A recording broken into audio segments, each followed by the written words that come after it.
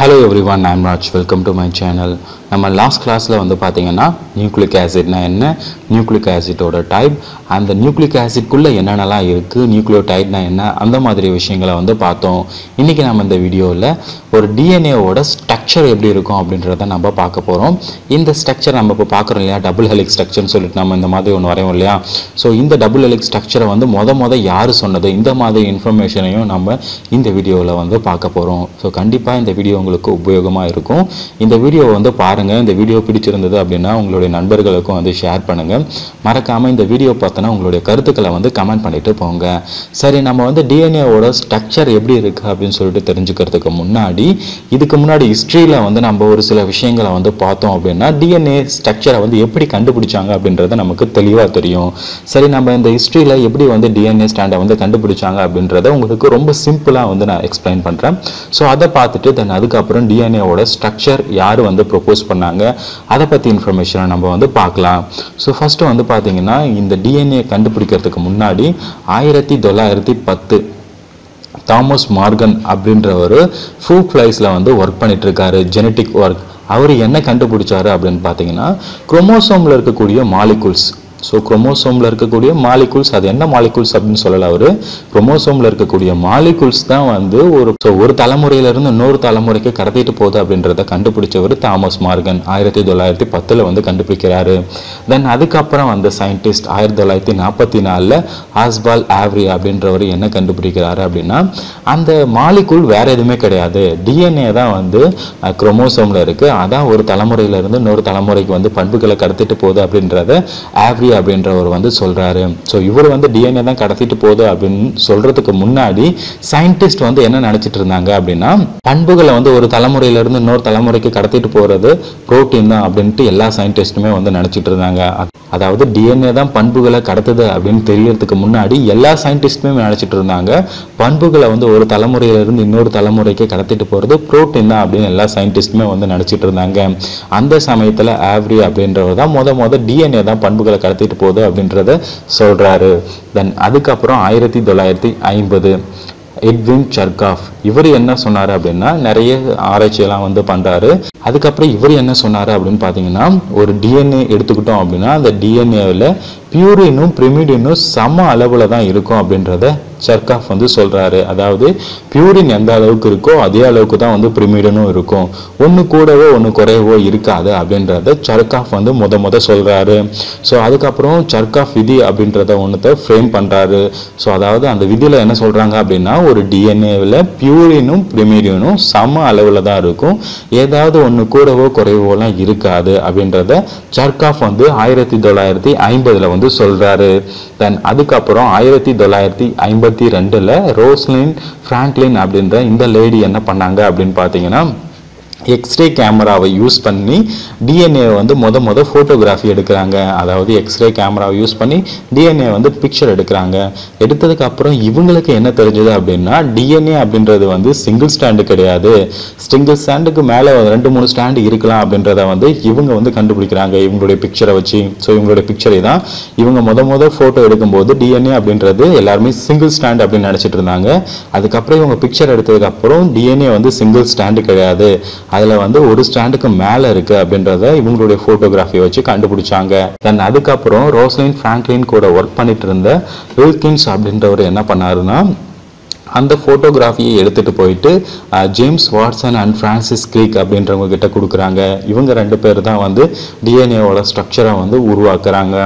So James Watson and Kirik 1953 Franklin கிட்ட இருந்து கிடைச்ச ஃபோட்டோகிராஃபியும் சர்காஃப் ஆல்ரெடி ஒரு ரூல் சொல்லியிருந்தார் இல்லையா, சர்காஃப் விதி, அதாவது பியூரினும் பிரிமிடினும் வந்து சம அளவில் தான் இருக்கும் அப்படின்றத அவர் சொல்லியிருந்தாரு. ஸோ அந்த ஃபோட்டோகிராஃபியும் சர்காஃப் ரூல்ஸையும் வச்சு வாட்சன் அண்ட் கிரிக் வந்து புதுசாக ஒரு டிஎன்ஏ மாடலை வந்து கிரியேட் பண்ணுறாங்க. ஸோ அவங்களும் அங்கே இருந்த அந்த கம்பி போல்டு அதெல்லாம் வச்சு பார்த்தீங்கன்னா அவங்கள வந்து ஒரு ஆர்டிஃபிஷியலாக ஒரு ஸ்டாண்டை வந்து கிரியேட் பண்ணுறாங்க. ஸோ அந்த ஸ்டாண்ட் வந்து பார்த்தீங்கன்னா டபுள் ஸ்டாண்டர்டாக இருந்தது. ஸோ இங்கே ஒரு ஸ்டாண்ட் அண்ட் இந்த பக்கம் ஒரு ஸ்டாண்ட் டபுள் ஸ்டாண்டர்டாக இருந்தது, பார்க்கறதுக்கு கொஞ்சம் ட்விஸ்டடாக இருந்தது. ஸோ அதை தான் நம்ம வந்து டபுள் ஹெலிக்ஸ் அப்படின்னு சொல்கிறோம். ஸோ இவங்க கிரியேட் பண்ணது தான் அக்செப்டட் டிஎன்ஏ மாடல் அப்படின்னு சொல்லிட்டு எல்லாருமே அதுக்கப்புறம் ஒத்துக்கிட்டாங்க.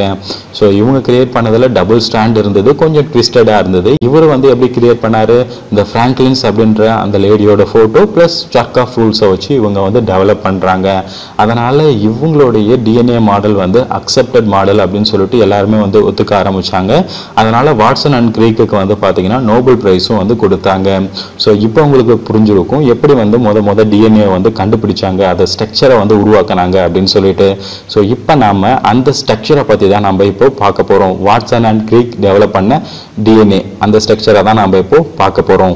முன்னாடி சொன்ன மாதிரி வாட்சன் அண்ட் கிரீக் டெவலப் பண்ண டிஎன்ஏ ஸ்ட்ரக்சரை வந்து பார்த்தீங்கன்னா டபுள் ஹெலிக்ஸ் ஸ்ட்ரக்சர் அப்படின்னு சொல்லுவோம். டபுள் ஹெலிக்ஸ் ஸ்ட்ரக்சர் அப்படின்னா இந்த மாதிரி கொஞ்சம் காயினாக இருக்கும் அண்ட் இந்த பக்கம்.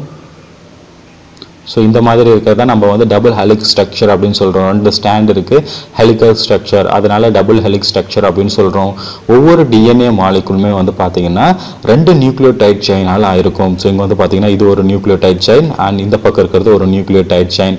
இந்த 2 நியூக்ளியோடைட் செயினுமே கொஞ்சம் ட்விஸ்டட் ஆகி தான் இந்த ஃபார்மை வந்து உங்களுக்கு ஃபார்ம் பண்ணும், ஹெலிக்கல் ஸ்ட்ரக்சரை வந்து ஃபார்ம் பண்ணுது. ஸோ இவங்க சொன்னது டபுள் ஹெலிக்ஸ் ஸ்ட்ரக்சர், ஒவ்வொரு டிஎன்ஏமே வந்து பார்த்தீங்கன்னா டபுள் ஹெலிக்ஸ் ஸ்ட்ரக்சரில் இருக்குன்னு சொன்னாங்க. அண்ட் ஒவ்வொரு டிஎன்ஏ வந்து பார்த்தீங்கன்னா 2 நியூக்ளியோடைட் செயினால் ஆனது அப்படின்றதையும் இவங்க வந்து சொல்கிறாங்க, 2 செயின் ஆஃப் நியூக்ளியோடைட்ஸ். அண்ட் அதுக்கப்புறம் இவங்க என்ன சொல்கிறாங்க அப்படின்னா டிஎன்ஏவோட பேக் போன் சுகரும் பாஸ்பேட்டும் தான் வந்து டிஎன்ஏவோட பேக் போன் அப்படின்றத இவங்க சொல்கிறாங்க. ஸோ அதை இப்போ உங்களுக்கு நான் தெளிவாக சொல்கிறேன். அதாவது back phone of the DNA என்ன அப்படின்னு கேட்டிங்கன்னா சுகர் ப்ளஸ் பாஸ்பேட் இது ரெண்டும் சேர்ந்து தான் வந்து டிஎன்ஏக்கு வந்து முதுகெலும்பாக அமையுது அப்படின்றத இவங்க சொன்னாங்க. ஸோ இங்கே வந்து பாருங்கள், இது வந்து பார்த்தீங்கன்னா ஒரு சுகர் அண்ட் இது வந்து பாஸ்பேட். ஸோ இது ரெண்டும் சேர்ந்து தான் ஒரு டிஎன்ஏக்கு வந்து ஒரு முதுகெலும்பாக அமைதுன்னு சொன்னாங்க. ஸோ இந்த பக்கம் இருக்கிறது எல்லாமே வந்து சுகர் ப்ளஸ் பாஸ்பேட் அண்ட் அதே மாதிரி இந்த பக்கமும் இருக்கிறது வந்து பார்த்தீங்கன்னா சுகர் அண்ட் பாஸ்பேட். ஸோ இது ரெண்டும் சேர்ந்து தான் வந்து பார்த்தீங்கன்னா டிஎன்ஏக்கு வந்து ஒரு பேக் போனாக இருக்குது அப்படின்னு சொன்னாங்க. அதாவது ஒரு கரெக்டான ஒரு வடிவத்தை கொடுக்கறதே இது ரெண்டும் தான். இது ரெண்டும் இல்லை அப்படின்னா டிஎன்ஏக்கு இந்த மாதிரி டபுள் ஹெலிக்ஸ் ஸ்ட்ரக்சர்லாம் இருக்காது. அதனால் அதுக்கு வந்து கரெக்டான இந்த மாதிரி டபுள் ஹெலிக்ஸ் ஸ்ட்ரக்சரை வந்து வடிவத்தை கொடுக்கறது பாஸ்பேட் ப்ளஸ் சுகர் தான் அப்படின்றத இவங்க வந்து சொல்கிறாங்க. தென் அதுக்கப்புறம் இவங்க என்ன சொல்கிறாங்க அப்படின்னா இதில் வந்து 2 ஸ்டாண்ட் இருக்குது, ஒவ்வொன்றுமே வந்து ஆன்டி பேரல் அப்படின்னு சொல்கிறாங்க. அதாவது ஒரு ஸ்டாண்ட் வந்து இந்த மாதிரி இந்த பக்கம் நோக்கி போகும் அண்ட் இன்னொரு ஸ்டாண்ட் இருக்குல்ல அது வந்து இந்த மாதிரி. ஸோ ஒவ்வொன்றும் வந்து ஆன்டி பேரலல் டைரக்ஷன் அப்படின்றத இவங்க சொல்கிறாங்க. ஸோ இதை நான் உங்களுக்கு கிளியராக வந்து எக்ஸ்பிளைன் பண்ணுறேன். தென் அதுக்கப்புறம் வந்து பியூரின் வந்து எப்பவுமே வந்து பிரிமிடின் கூட தான் வந்து சேரும் அப்படின்றத இவங்க வந்து சொல்கிறாங்க. முன்னாடி வந்து சர்க்காஃப் என்ன சொல்லியிருந்தாரு, பியூரின் எந்த அளவுக்கு இருக்கோ அதே அளவுக்கு தான் வந்து பிரிமிடின் இருக்கும் அப்படின்றத சர்க்காஃப் வந்து சொல்லியிருந்தாங்க. ஸோ அதே தான் இவங்களும் வந்து சொல்கிறாங்க. எப்படின்னா பியூரின் எப்பவுமே வந்து பிரிமிடின் கூட தான் வந்து சேரும் அப்படின்றத சொன்னாங்க. ஸோ ஒரு இடத்துல வந்து பியூரின் அதிகமாக பிரிமிடின் கம்மியாலாம் இருக்காது, பியூரின் எப்பவுமே வந்து பிரிமிடின் கூட தான் சேரும். அதனால பியூரின் பிரிமிடின் எப்பவுமே வந்து சமமாக இருக்கும் அப்படின்றதான் அதுக்கான கான்செப்ட். தென் அதுக்கப்புறம் வந்து பார்த்தீங்கன்னா காம்ப்ளிமெண்ட்ரி பேஸ் பேரிங். அதாவது காம்ப்ளிமெண்ட்ரி பேஸ் பேர்னா என்ன அப்படின்னு கேட்டிங்கன்னா இப்போ டிஎன்ஏவில் வந்து ஒரு ஸ்டாண்டில் இருக்கக்கூடிய கோட் நமக்கு தெரிஞ்சதுன்னா அதுக்கு அடுத்த ஸ்டாண்ட் என்ன அப்படின்னு சொல்லிட்டு நமக்கு தெரியும். இந்த இடத்துல ஏ இருந்ததுன்னா இந்த இடத்துல டி தான் இருக்கும். ஸோ ஓகே, காம்ப்ளிமெண்ட்ரி எப்பவுமே வந்து பியூரின் பிரிமிடின் கூட தான் சேரும். ஸோ அதான் அந்த கான்செப்டே. இந்த இடத்துல ஜி இருந்ததுன்னா இந்த இடத்துல சி தான் இருக்கும். ஓகேங்களா, இந்த இடத்துல டி இருந்ததுன்னா இந்த இடத்துல ஏ தான் இருக்கும். நமக்கு ஒரு ஸ்டாண்ட் என்ன தெரிஞ்சதுன்னா அடுத்த ஸ்டாண்ட் என்ன வரும் அப்படின்னு சொல்லிட்டு நமக்கு ஆட்டோமேட்டிக்காக தெரியும். ஸோ அதாவது காம்ப்ளிமெண்ட்ரி பேஸ் பேரிங்காக தான் இருக்கும், எப்பவுமே பியூரின் பிரிமிடின் கூட தான் சேரும். ஓகேங்களா. தென் அதுக்கப்புறம் இன்னொரு விஷயம் என்ன அப்படின்னு கேட்டிங்கன்னா ஒரு டிஎன்ஏ எடுத்தீங்க அப்படின்னா 2 ஸ்டாண்டுன்னு சொன்னோம். ஓகே, அது வந்து ஆன்டி பேரலில் போகுது அண்ட் இது வந்து 5' எண்ட் அப்படின்னா இது வந்து 3' எண்ட் அண்ட் இது வந்து 3' எண்ட் அப்படின்னா இது வந்து 5' எண்ட். ஸோ இந்த ஃப்ரைம் எண்ட் அப்படின்னா 3' என்ன 5' என்ன அப்படின்னு சொல்லிட்டு நிறைய பேர் வந்து கன்ஃபியூஸ் ஆவீங்க. ஸோ அதை இப்போ வந்து தெளிவாக எக்ஸ்பிளைன் பண்ணுறேன். உங்களுக்கு 3' என்ன 5' என்ன அப்படின்னு சொல்லிட்டு உங்களுக்கு ஆட்டோமேட்டிக்காக வந்து ஞாபகம் வந்துடும். ஸோ நமக்கு நல்லாவே தெரியும். இதுக்கு முன்னாடி நான் வந்து ஸ்ட்ரக்சர் போட்டேன். ஒரு பென்டோ சுகர், சாரி என்னால் கரெக்டாக வர முடியல அண்ட் ஒரு டைம் எரேஸ் பண்ணிக்கலாம் இருங்க. ஓகே, ஒரு பென்டோ சுகர் இருக்குது. தென் இந்த பென்டோ சுகரில் இது first carbon, second carbon, third carbon, fourth carbon and இந்த இடத்துல வந்து ஒரு கார்பன் அட்டாச் ஆயிருக்கு, CH2OH இருக்கும். இது வந்து 5th கார்பன். ஸோ பாஸ்பேட் இணையணும் அப்படின்னா இந்த 5th கார்பனில் தான் வந்து பார்த்தீங்கன்னா பாஸ்பேட் வந்து ஜாயின் ஆகும். ஸோ இதில் வந்து நம்ம ஃபார்மேஷன் ஆஃப் டிஎன்ஏ அப்போ பார்த்தோம். அண்ட் இந்த இடத்துல இருக்கக்கூடிய தேர்ட் கார்பன் ஃப்ரீயாக இருக்கும். மறுபடியும் புதுசாக வந்து பார்த்தீங்கன்னா ஒரு மாலிகுல் வந்து அட்டாச் ஆகணும் அப்படின்னா ஸோ இந்த இடத்துல தான் வந்து அட்டாச் ஆகும். ஓகே. ஸோ இந்த மாதிரி இருக்கும். அண்ட் இந்த இடத்துல மறுபடியும் 5th கார்பனில் வந்து பாஸ்பேட் வந்து அட்டாச் ஆகும். இந்த பாஸ்பேட் வந்து பார்த்தீங்கன்னா மறுபடியும் 3rd கார்பனில் வந்து அடுத்த மாலிகுலோட வந்து அட்டாச் ஆகும், அடுத்த நியூக்ளியோடைடோட அட்டாச் ஆகும். அண்ட் இதே மாதிரி இந்த இடத்துல ஒரு நியூக்ளியோடைடு இருக்கும். அண்ட் அதுக்கும் வந்து பார்த்தீங்கன்னா 5th கார்பனில் வந்து ஒரு பாஸ்பேட் வந்து அட்டாச் ஆகிருக்கும். அண்ட் அது வந்து 3rd கார்பனோட வந்து அட்டாச் ஆகும். ஸோ இந்த மாதிரி அட்டாச் ஆகி தான் வந்து பார்த்தீங்கன்னா ஒரு செயின் ஃபார்மேஷன் வந்து நமக்கு ஃபார்ம் ஆகும். அண்ட் இந்த பக்கம் எல்லாமே வந்து நைட்ரோஜனஸ் பேஸ் வந்து அட்டாச் ஆகிருக்கும், N2 பேஸ். ஓகேங்களா, சரிங்களா. அண்ட் அதே மாதிரி இந்த இடத்துலையும் வந்து ஒரு நியூக்ளியோடைடு வந்து அட்டாச் ஆகிருக்கு அப்படின்னு வச்சுக்கலாம். ஓகேங்களா, இந்த மாதிரி அட்டாச் ஆகிருக்கு அப்படின்னு வச்சுக்கலாம். அண்ட் நல்லா யோசிச்சு பாருங்கள், நான் முன்னாடி சொன்ன மாதிரி இது வந்து 1st கார்பன், இது 2nd கார்பன், இது 3rd கார்பன், இது 4th கார்பன், அண்ட் இந்த இடத்துல 5th கார்பன் இருக்குது. சரிங்களா, 5 கார்பன் இருக்குது. ஸோ இந்த இடத்துல நல்லா யோசிச்சு பாருங்கள், 3rd கார்பனில் இங்கே ஒரு OH வந்து ஃப்ரீயாக இருக்குது. சரிங்களா.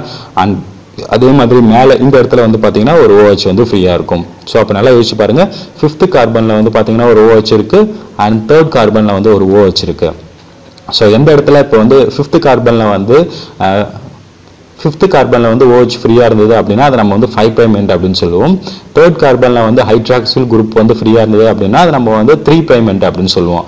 ஸோ இது வந்து பார்த்தீங்கன்னா 5' எண்ட், அண்ட் இது வந்து பார்த்தீங்கன்னா 3' எண்ட். ஏன்னா இது வந்து 3rd கார்பனில் வந்து OH வந்து இந்த இடத்துல ஃப்ரீயாக இருக்குது. ஓகேவா.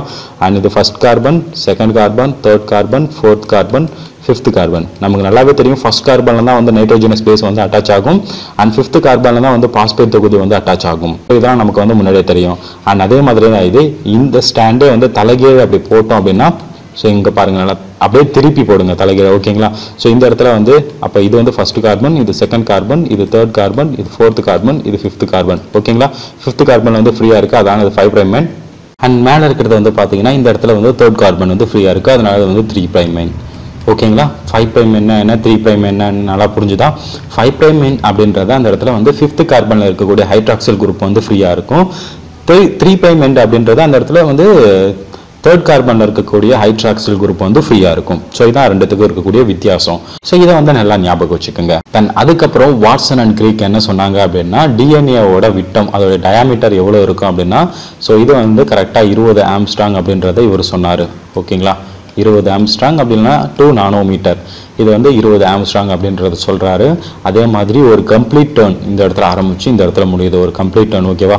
ஸோ அப்படியே வந்து ஸ்டார்ட் ஆகி அண்ட் இந்த மாதிரி ஒரு கம்ப்ளீட் டர்ன் ஆகிறதுக்கு இதுக்கு இடையில் இருக்கக்கூடிய ஸ்பேஸ் வந்து பார்த்தீங்கன்னா கரெக்டாக 34 ஆம்ஸ்ட்ராங் அப்படின்றத வந்து சொல்கிறாரு. 34 ஆம்ஸ்ட்ராங் ஒரு கம்ப்ளீட் டர்னுக்கு, டிஎன்ஏல ஒரு கம்ப்ளீட் டர்னுக்கு 34 ஆம்ஸ்ட்ராங் அப்படின்றத சொல்கிறாரு. ஸோ இந்த ஒரு கம்ப்ளீட் டர்னில் கரெக்டாக வந்து 10 பேஸ் பேர்ஸ் வந்து இருக்கும் அப்படின்றத சொல்கிறாரு. கரெக்டாக 10 பேஸ் பேர்ஸ் இருக்கான்னு பார்த்தலாமா. 1 2 3 4 5 6 7 8 9 10. ஸோ ஒவ்வொரு கம்ப்ளீட் டர்னுக்குலையும் வந்து பார்த்தீங்கன்னா கரெக்டாக வந்து 10 பேஸ் பேர்ஸ் வந்து இருக்கும் அப்படின்றத சொல்கிறாங்க. தென் இந்த 2 பேஸ் பேருக்கு இடைப்பட்ட தூரம், ஓகேங்களா, இந்த பேஸ் பேருக்கும் இந்த பேஸ் பேருக்கும் இடைப்பட்ட தூரம் கரெக்டாக வந்து பார்த்தீங்கன்னா 3.4 ஆம்ஸ்ட்ராங் அப்படின்றதையும் சொல்கிறாரு. ஓகேங்களா. 3.4 ஆம்ஸ்ட்ராங்னா கரெக்டாக கால்குலேட் பண்ணி பாருங்கள், 34 ஆம்ஸ்ட்ராங் வந்துடும். பட் ஸோ அதே மாதிரி கடைசியாக இவங்க என்ன சொல்கிறாங்க அப்படின்னா, இந்த டிஎன்ஏ ஹெலிக்கல் ஸ்ட்ரக்சர் வந்து கிளாக் வைஸ், அதாவது ரைட் ஹேண்டட் ஹெலிக்கல் ஸ்ட்ரக்சர் அப்படின்றதையும் இவங்க வந்து கன்ஃபார்ம் பண்ணுறாங்க. ஸோ வாட்சன் அண்ட் கிரிக் சொன்னது இவ்வளோ தான். ஸோ ஒரு டிஎன்ஏ ஸ்டாண்ட் எப்படி இருக்கும் அப்படின்றத பில்ட் பண்ணது இவங்க தான் வந்து மொத வந்து இது பண்ணுறாங்க. தென் அதை பற்றின இன்ஃபர்மேஷன் எப்போவுமே வந்து பியூரின் பிரிமிடின் கூட தான் சேரும். அண்ட் 3' என்ன 5' என்ன அப்படின்னு சொல்லிட்டு உங்களுக்கு நான் தெளிவாக சொல்லியிருக்கேன். அண்ட் டயாமீட்டர் வந்து 20 ஆம்ஸ்ட்ராங். அண்ட் ஒரு கம்ப்ளீட் டர்ன் வந்து பார்த்தீங்கன்னா 34 ஆம்ஸ்ட்ராங். அந்த ஒரு கம்ப்ளீட் டர்னில் 10 பேஸ் பேர்ஸ் இருக்கும். ஒவ்வொரு பேஸ் பேருக்கும் இடைப்பட்ட தூரம் வந்து 3.4 ஆம்ஸ்ட்ராங். அந்த ஹெலிக்கல் ஸ்ட்ரக்சர் வந்து கிளாக் வைஸ்ல இருக்கும். ஸோ இதெல்லாம் வந்து பார்த்தீங்கன்னா வாட்சன் அண்ட் கிரிக் வந்து சொல்லியிருக்காங்க. ஸோ இதில் உங்களுக்கு ஏதாவது டவுட் இருந்தால் கமெண்ட் பண்ணுங்க. இன்னைக்கு இந்த வீடியோ அவ்வளோதான். ஸோ நம்ம அடுத்த ஒரு நல்ல வீடியோவில் சந்திக்கலாம். தேங்க்யூ ஃபார் வாட்சிங் கைஸ். பாய்.